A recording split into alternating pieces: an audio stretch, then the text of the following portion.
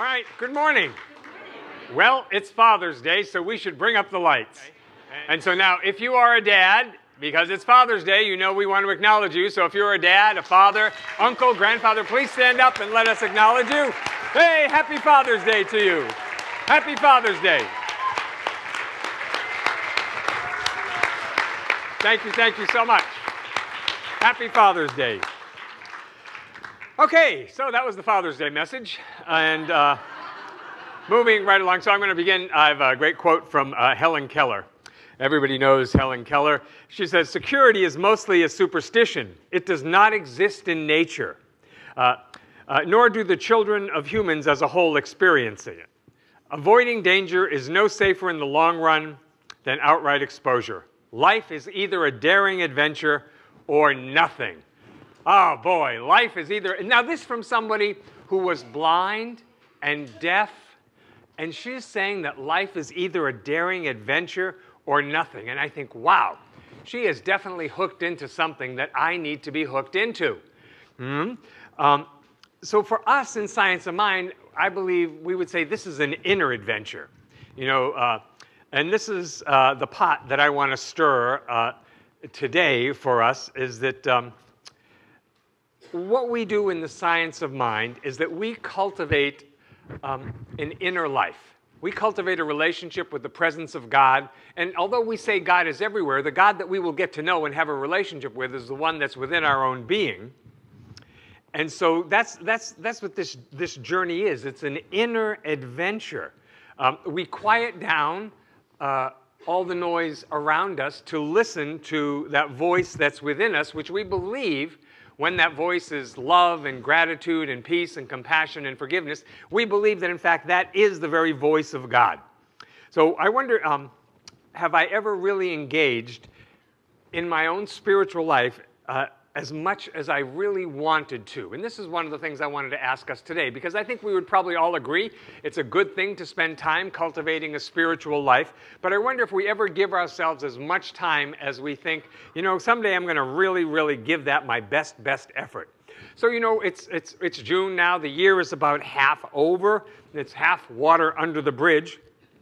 And I started thinking in terms of Father's Day and relationship with my own father. And I realized shortly after I came into Science of Mind that my relationship with my father was not good. It wasn't horrible, but it wasn't as good as I wanted it to be. And so I thought, okay, I need to take these tools from the Science of Mind and work on that relationship. And so I did. I started to do that. And one of the things that really occurred to me was that I had not said, "I love you" to my dad probably since I was a little boy. And so I would call every week back east to talk to my parents, and I'd talk to my mother, and then my father would get on the phone, and I'd say hi, and he'd say hi, and then we'd talk about the weather, and we'd talk about the price of gas, and we'd talk about deep things like that. And just before he got off the phone, because I could always tell when he was about to hang up, I'd say, "Okay, Dad, well, I gotta go. I love you, bye. I love you, bye." And I did this, "I love you, bye," for about 6 months or so. And so it took only a couple of calls, and he was on to me. So it was like, who could hang up fastest, you know, because I knew it was uncomfortable for him, and it was a little foreign to me, but I knew this was really important. This was part of my healing, to be able to say this. Now, I will say, in defense of my parents, they were always the kind of people who would say, never be ashamed to kiss your parents hello or goodbye, you know, because we didn't want to do that when we got dropped off at school, because it was kind of embarrassing, you know. It's like, no, I can't kiss you goodbye in front of school. And I remember my mother was the one who would actually say, she would say, you know, these kids who are out in front of the school smoking cigarettes and smoking pot and doing whatever they're doing, they wish they had parents that love them as much as you do. You know, it's like, oh, wow. So I'd get out of the car and say, "Hey, so you're kissing your mother," you know? And I'd say, "Yeah, you know, she loves me so much, it just wrecks her day if I don't wish her goodbye." And I just go on about my day. So anyway, so I have this thing going on with my father. And what happened after about 6 months is that my father got in on the program. So as I'd be hanging up the phone, I'd say, "Okay, Dad, I love you, bye." He'd say, "Love you too." Like, whoa, whoa. And then over time, it started to slow down. That every phone call would end with, "I love you, Dad." And he'd say, "I love you too, son." And I was thinking, okay, we're making some progress here. This is good. And I could say progress, and again, there was nothing egregious about our relationship. There was nothing horrible. It's just that now I felt like, okay, I'm making a move closer. And so over time, this just got better and better. And so I was so excited by the progress I was making with the I love you dads at the end of the phone calls that I started treating, and I started doing affirmations and meditating around this and writing letters and throwing them in the fireplace after I'd written them, and just sort of doing my own inner work to let anything that was standing in the way from me having a wonderful, loving relationship with my father, just to let all of that go. And so I made tremendous, tremendous progress with that. And so 6.5 years ago, my father passed. And I would say probably for the last 30 years of his life, our relationship was really good. And I'm thrilled about that. So at the end of his life, just 6.5 years ago, at the end, it was just he and I in the hospital together. And for about the last 5 hours that he was here on earth, I sat with him and was praying with him and talking to him and singing to him and reminding him of stories from when we were little and fun things we did together. And he very quietly passed on into the next dimension, and I just continued to sit with him. And, you know, I can honestly say my experience with him was the experience of being complete. I don't know that I'd ever had that before with someone. But this, because we hear about, you know, are you complete with your relationships with people? And I was. I had not done horrible things. I had not said terrible things. I had no regrets. In fact, I had, in the last 3 decades, had a great time with my father. We went on wonderful vacations together and baseball games and Al Pacino movies and all those father-son things that you do. And it was great. It was really, really great. So when he passed, my experience, my grief and loss around him was just that I missed him. Nothing else was mixed in. There was no, I did bad things, or I said unkind things, or I wished I'd showed up more, or I wish I had done more for him. I had done that. And I felt so in such a foreign land. And a minister friend of mine, I was sharing with her, and she said to me, she said, Mark, this is what it feels like to be complete in a relationship. There's nothing unsaid. There's no regrets. And so this is what I would like us to do today, to consider this idea of, do we have a relationship where we feel not complete? Because if we do, I think that that incompleteness in that relationship dishonors the divinity that is within us. And I think that's my topic today, divinity within. So somehow I had to link this together. But really, I think that when we're not complete in a relationship, it's like saying the things of this relationship, the issue of this relationship are bigger than God within me and bigger than God within them. Now, we know that's contrary to spiritual truth. That's contrary to spiritual principle, because the presence and power of God that's everywhere and within us is greater than any difficulty, even a difficulty in an interpersonal relationship. You know, so I think it's... So I would ask us today to think about particular relationships in our life, and I don't know what those relationships, which relationships those are for you, but is there anything we really need to do to be complete in a relationship? Now, I don't mean like, you know, stuff like, well, I got to take in the dry cleaning or return the wrenches to my neighbor or something like that, although I think that's a really good thing to do because of the karma involved. I'm wondering, is there someplace we need to make peace, someplace we need to let go? Some place where we have not acknowledged our love or appreciation for someone, so that we can all move forward, right? Things that we are incomplete with, it seems to me, zap us. They drain us of our own energy. That energy, that inspiration, you know, that of spirit is going into this incompleteness, rather than spirit feeding us that energy for new things, for new experiences, for healing. So I think to remain incomplete, to have unfinished business, that's what I'm talking about. When I say we're incomplete in a relationship, it means we have some unfinished business there. It just doesn't support the spiritual being that we are. It's like saying, you know, my issues are bigger than the God part of me, right?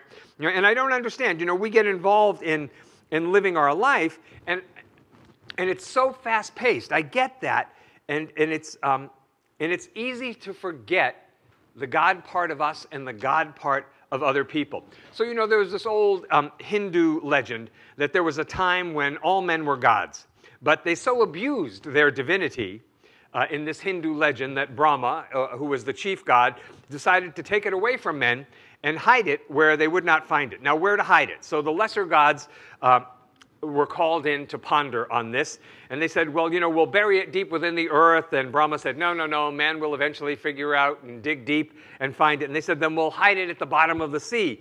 He said, no, no, no, man will eventually learn to dive down and get it. And he says, you know what we'll do?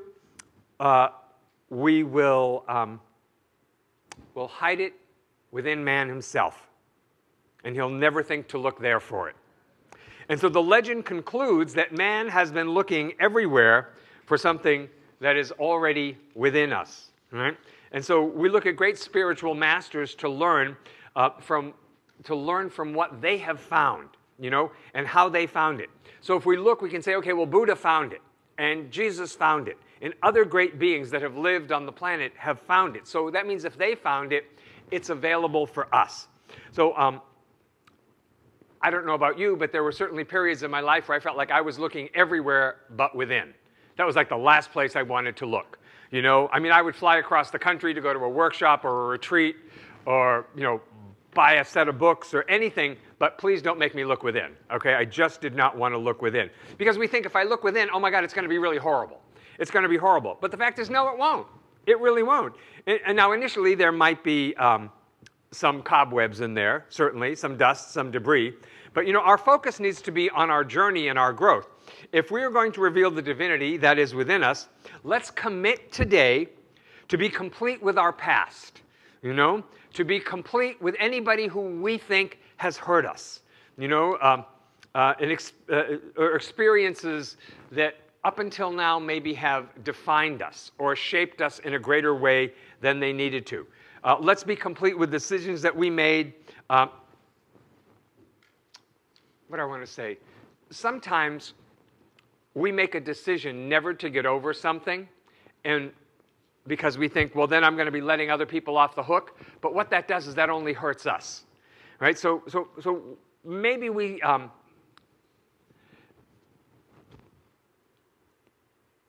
well, I want to say it like this. I'm always amazed when people want their lives to really flourish. They want their lives to thrive, but refuse to close the book on some past chapter. You know, that people just like, nope, I want to be all I can be, but I'm never going to forgive this one. You know, I want to be all I can be, but I'll never grow beyond that. I want to be all I can be, but I'm never going to recover from that. If, you know, because it's like, you know, people think, if I don't keep showing them how much they hurt me, they'll never understand how awful what they did was, so therefore, I will not thrive because I want them to understand what they did to me and how it's affecting me now, years later. Yeah. Remember the old saying? I remember there used to be a poster about this in the 70s, and it was this, that living well is the best revenge. Yeah, I can see that poster. There was a guy with a Rolls Royce, and he was supposed to be a really affluent-looking character. You know, you are so much more than what you have been through. And I know this is so for all of us. Your life can be so much bigger than that. And you and I, we each individually, we get to decide. You know, that happened, but it doesn't get to define me. And I think that's an extraordinary thing right there. That yes, I have been through something, but it doesn't define me. Oh, I went through that too. Doesn't define me. Oh, and I went through that. Doesn't define me. They're just experiences on an infinite continuum that we have in life. You know, your life is so much bigger than the things that you go through, the experiences you have, or the people that hurt you. So, you know, yes, I know we all have a story. Everybody's got history. You know, somebody drank and somebody screamed, and you know, teachers said unkind things, and somebody you loved dumped you, and somebody you were very good to doesn't speak to you anymore. I understand. Well, you know, they say that what doesn't kill us will make us stronger, right? So some of us should be very, very strong about now, don't you think?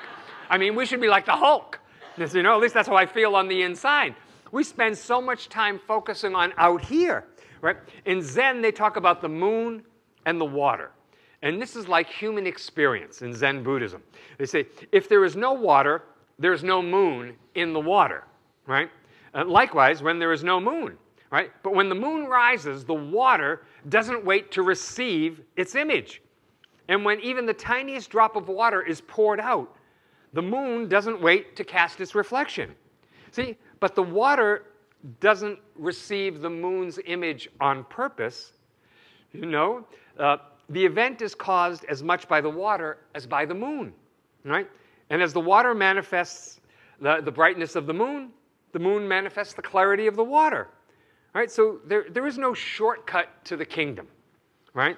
By spiritual laws, growth is an unfoldment for all of us because we're all unfolding according to spiritual laws, that we are spiritual beings with infinite possibilities within ourselves.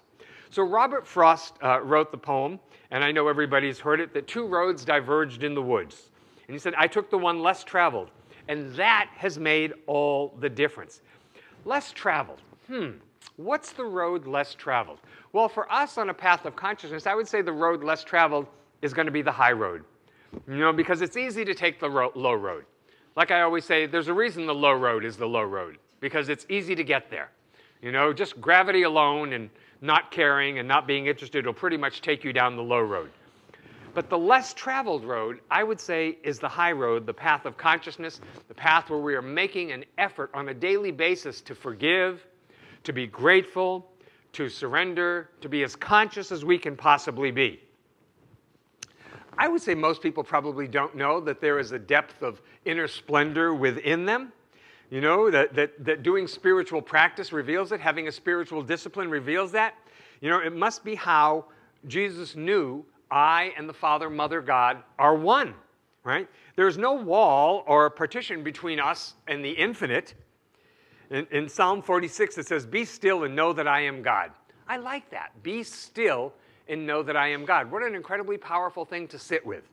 You know, and in the Gospel of Matthew, it says, when he appears at the river Jordan to be baptized by John, he gives this amazing message. Jesus gives this amazing message of the kingdom of God is within you. Now, we could be transformed by the power of our own divinity. I mean, I know that's available to all of us, right? But when Jesus says, follow me, he's speaking of this high level of consciousness that he has achieved. I don't think it's about him personally. And in that consciousness, there is no past, right? So there's a place in consciousness where I can get to, where you can get to, where none of the experiences of the past that maybe have limited me or held me back or made me fearful or kept me small, none of that has any play. You know, that's the consciousness that I'm after. You know, in that consciousness where there is no past. And so I have asked myself today, and you get to ask yourself, where is my consciousness right now? Where is my consciousness right now? If it's in the past, then ask yourself, well, where really is that past? Well, it's not here. I can't touch it. Excuse me. You know, so it's not here now. So what is here now is that we wake up every day with a clean slate to move forward and create something new. I don't care how bad yesterday was for anybody. Every day we get up, we have a clean slate. We have a fresh start. We have an opportunity to be completely different than we've ever been. So whatever you experience, you are an expression of God right now. Think about this. What is someone or something in my life it would serve me to be complete with? So it may be an interpersonal relationship. I suppose it could even be a project or something in your life. But probably a relationship, which if we finally took the hook out, if we got really peaceful with, it would free up some energy and we feel like we could move forward with our life in a greater way. That's my hope, my prayer, my wish for everyone this Father's Day. Not only that, but that whether your father is here on earth with you or has moved on to the next level of expression, that there's nothing but love in your heart between you. Let's pray. So we turn our attention inward now for a moment to just reflect on this, that God is. And what God is, we are. And we are one. So we are one with all that God is, with all the love and the peace and the joy and the beauty and the harmony, that all that exists in the infinite mind exists within each and every one of us. We are emanations of the Most High God. And so in this awareness, I speak the word for each and every one of us today, that yes, not only is there divinity within us, but we recognize it within ourselves and everyone that we meet. And I claim for us today that if there is some area where we are incomplete, some relationship in our life, I speak the word for us that, first of all, we are willing to have completion and closure in that relationship, and I know it's up to us. I also know that we will do and are doing the work we need to do spiritually, mentally, emotionally, physically, so that we can experience that completeness. I know there is nothing in the mind of God that holds us back or limits us in any way. And so I claim for each and every one of us an abundant, healthy, joyful life. We include in our prayer today our family members, parents, and children. We know that right where they are, God is fully present, wherever they are. We bring in everyone that we're holding in our heart today. And we say a silent prayer for them, wherever they may be, whatever they're doing, whatever they're going through. We just hold them in our heart and know that they belong to God long before we ever got our hands on them. And so we bless our church. We bless all churches everywhere, synagogues and temples and mosques and ashrams, all paths to God. And we let our prayer be a mantle of peace and love that wraps our entire earth, touching all people everywhere. And so with an open, gracious, full heart, I give thanks that this is so. I release this word, and so it is. Together we all say, Amen.